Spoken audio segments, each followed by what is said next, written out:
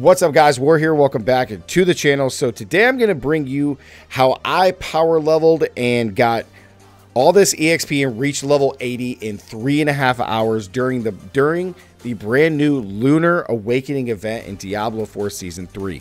So I'm going to kind of break down the process. My team, we are running this thing. We've been farming non-stop and just kind of power leveling. If you do already have characters and you want to get an alternate character, I definitely advise you taking advantage of this event and just really maximizing your EXP for alternate characters. Again, we got to 80 in 3.5 hours. Technically it's 3 hours and 25 minutes, but we just rounded up. So how did we do this? How do we break all this down? Because we really did this in like a few different steps. A lot of it's going to be the same, and then we have a lot of the newer things. Overall, it's pretty much the same method as you would do in previous seasons to power level. So in 3 hours, 3 hours and 25 minutes, 3 hours and 20 minutes, we hit level 80. So how do we do it? So the same thing is going to apply here when you're going through these. You're going to have to complete your capstones, okay? You got your very first capstone here in Kmart, which is going to take you from World Tier 2 to World Tier 3. You immediately do this. You don't do anything else. Then after that, you're going to go to World Tier 4, which is from World Tier 3 to World Tier 4. I think the capstone is actually right here. It spawns right there. So you're going to do that capstone to go into World Tier 4. Now, once you hit World Tier 4, all you're going to be doing is getting these brand new lunar sigils. Hold up. We can't die. We can't die. This is perfect for the video as my team's running. Get some. Get some. So you're going to be looking at the brand new lunar sigils coined by my boy DBT there in the party. These are the brand new lunar sigils. They have the brand new affix Ancestor's Favor. Extra lunar shrines spawn in the dungeon, as well as 10% more glyph EXP earned at the end. So how do we know what the lunar shrines look like? They look like these purple shrines right here, and you get like roughly 3 of them per dungeon. And the biggest thing about them is it does showcase what they are. Blast Wave, we have one for Condi, and then we have one for channeling. Now the shrines are completely random, and you can actually spawn when you first start a dungeon. You can pull up the map like I have here, and it'll show you, not the map, but it'll just show you where the actual shrines are in the dungeon, so you can kind of gear your way and path your way to the shrines. Because how it works for the bonus 50% EXP is you only get that EXP effect while you're under the effect of a Lunar Awakening shrine. So while you have the effect of the shrine, you're going to get 50% bonus EXP. Now, what do we do to maximize that on top of other gains? What you're going to want to do is pop your elixir, of course, for 5% more XP. And then you want to do the essences. These essences are very strong. Or no, they're not essences. What are they again? Oh my gosh. I always blank on these for the video. What are these called? Level this up. God, I'm just blanking again. They're not essences. It's the... oh my gosh. What are these things called? Blank. Incense. Yes. So you pop the incense for an extra 5% on top of your elixir here. Incense. I don't use them enough. I always forget. Thank you, chat. So you pop your elixir. Of course, you pop your elixir. You're going to pop your incenses here. And then while you're under the effect of the shrine, you're going to get 50% more EXP. So you got 5% here, 5% here. That's 10. You got 50. So that puts us to 60. However, when you're in a party, you're going to get bonus EXP from that. Okay, this doubles to 10%. And then you're also going to get an extra, what is it, 15% or 12% XP if you're fighting monsters that are 10 levels higher than you. We were just doing tier 51s, so that puts it at 109 or 109 monster level. So that's still 20 levels higher, 30 levels higher. So we're getting the maximum amount of XP. This is the way you're going to do it as you level. Now, how do we effectively be efficient with our time? So you're going to go through the dungeons, and you're basically just going to speed farm them as fast as possible. You're not going to be worrying about picking up so much gear. You're not going to worry about trying to, you know, look at every single item. That's why it did take us a little bit longer, because we were just kind of slow rolling. We probably could have done this in 2.5 hours if I'm being honest. But you don't want to do what I'm doing right now and just kind of slow rolling and looking at all your gear. What you're going to want to do is, as soon as you finish one, you're just going to come in here and you're going to pop another one. That's all that you're going to want to do. Like Dead Man's Dredge here, we're just going to pop this. I don't want to pop that. That's actually a bad one, because that is there we go, Nightmare Portal. We'll just pop that. We don't want no Death Pulse. Death Pulse is really bad. So you're just going to pop the sigil again, and you're just going to farm constantly. It's so fast to gain this XP. I think in totality getting to level 100, we're going to pop it again. I think in totality getting to level 100 is probably going to take you somewhere around 6 hours with this brand new event. Again, we're just going to go into the event and just break it down. Now, once you do all of that, you're just farming. You're just farming nonstop. You're not doing anything different. You're just going to try to be as efficient as possible. Now, what I will tell you to do is that if you are struggling and you are having trouble just like fast clearing mobs, you may be doing dungeons that are too high. Like this is a 49.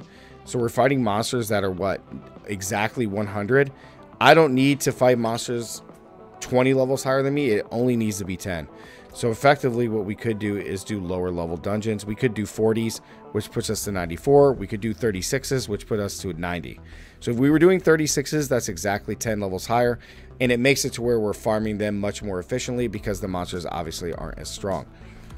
So that is exactly how we've been utilizing the lunar event. You can see here that again, when you pull up the map, it shows you where they are. And this one's here. It's a lethal shrine. And you can kind of plan again on your map how you're going to go through this, which is cool. You got a Condi, a blast wave, and you can really kind of just try to plan this out. So again, you're just kind of farming through this. I think this is a great event. Now, a few things that I do want to say is kind of a bummer in a sense with this brand new Lunar Awakening event. Although I do think it's a cool idea to keep the events coming. The fact that we only get the 50% XP while we're under the effect of the shrine is kind of a bummer. But I will say this. You do have the Season's Blessings, the Urn of the Enduring Grace. This boosts the duration of the shrine effects by 50%, which is really nice. Now, what you could also do is on your gear pieces, as you find them, if you really want to try to maximize gains, what you can do is find items that increase, I don't think I have any here, but you can find items that increase shrine duration. You can really look for that. That is a really strong way to be able to increase the duration of the shrines. So you can kind of try to maximize these. I'm trying to see if I have one, but I don't. Oh, that's kind of a bummer. That would have been really good for the video. I don't have any that increase shrine duration, which is kind of a bummer, but yep, that sucks. That's okay though. But that is one way. The biggest way is to make sure that we're using town as lava, okay? When you're in town, again, I'm going to showcase this real quick as my team's going through. So let's say we finish the dungeon. What you're going to want to do is just level up your glyph. If you have a glyph, you're going to level up. And then what you're going to do is you're just going to go straight through.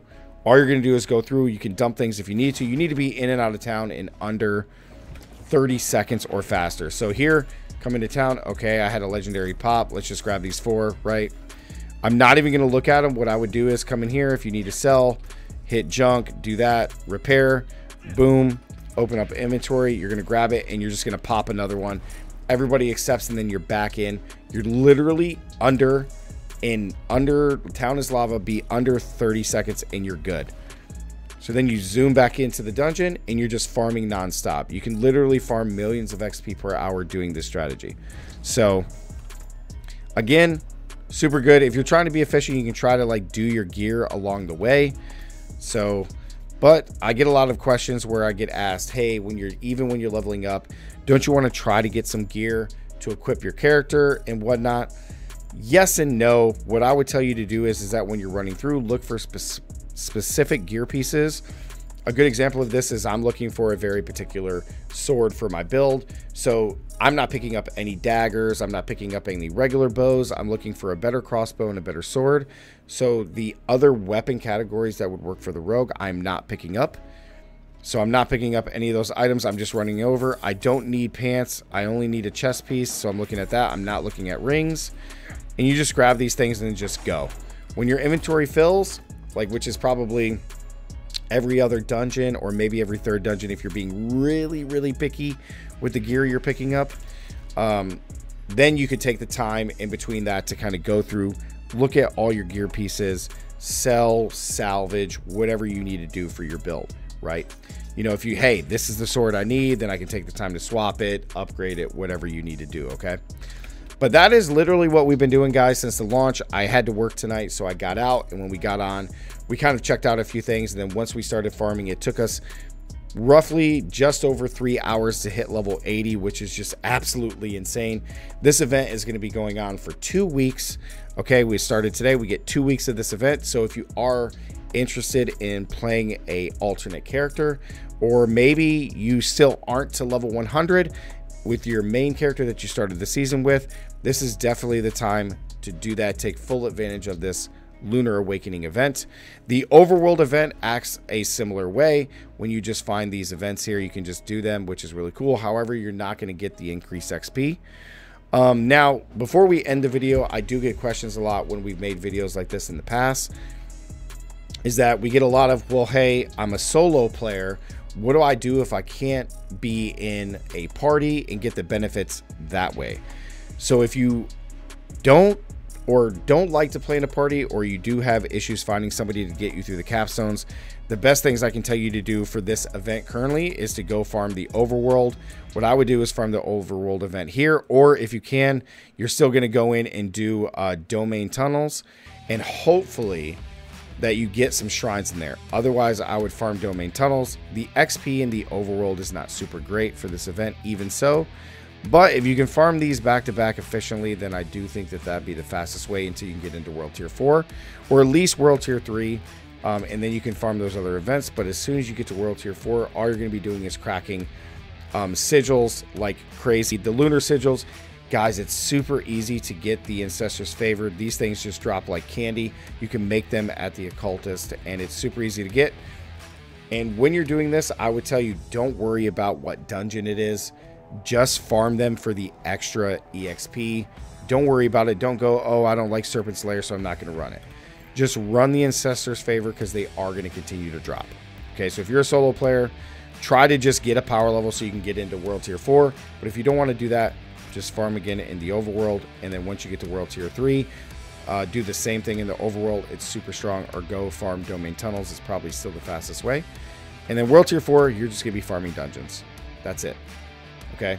All right, guys. That's the end of the video. Level 80 in 3 hours. Absolutely insane. I think by the end, you could probably get to 100 in 5 or 6 hours. Absolutely crazy. So like the video, comment down below. Let me know what you guys think. And don't forget to subscribe. And as always, stay gaming. And I'll see you guys in the next one. Peace.